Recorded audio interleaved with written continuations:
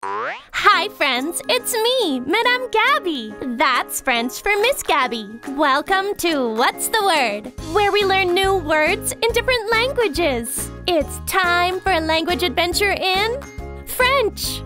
Mes amis, it's so nice to have you in my classroom again.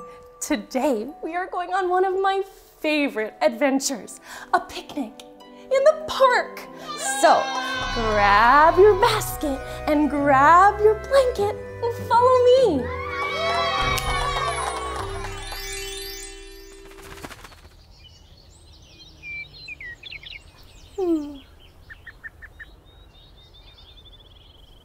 Bonjour les amis. Let's learn a new French word.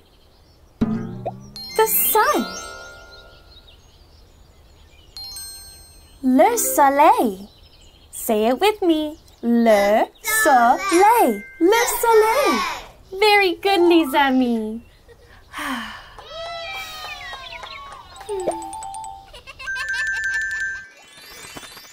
There's only one sun, and there's only one moon. Do you remember how to say the words the sun and the moon in French? You'll have to think back to an earlier lesson. Are the words for the sun and the moon bonjour and une vache? Or is it le soleil and la lune? It's le soleil and la lune. Good job, everyone. You're all so bright.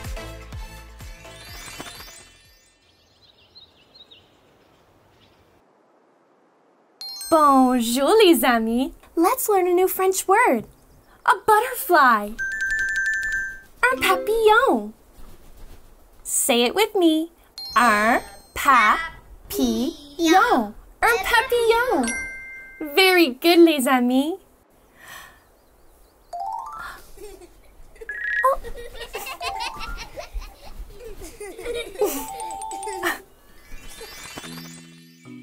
We all remember the word for the sun in French, right? It's le soleil. What insect do you see flying underneath the sun? Is it une vache or is it un papillon? It's un papillon. Great work, everyone. Keep on fluttering.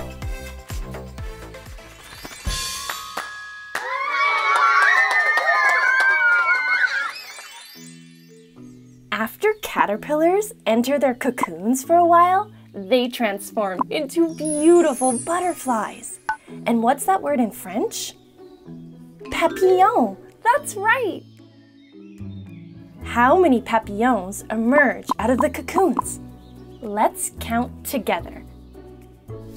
Un papillon, deux papillons, une poule? That's not a papillon. Une vache? That's definitely not a papillon. Something's not quite right. Trois papillons. There, that's better. Things were getting pretty silly there for a minute. How many papillons did you count? There were trois papillons.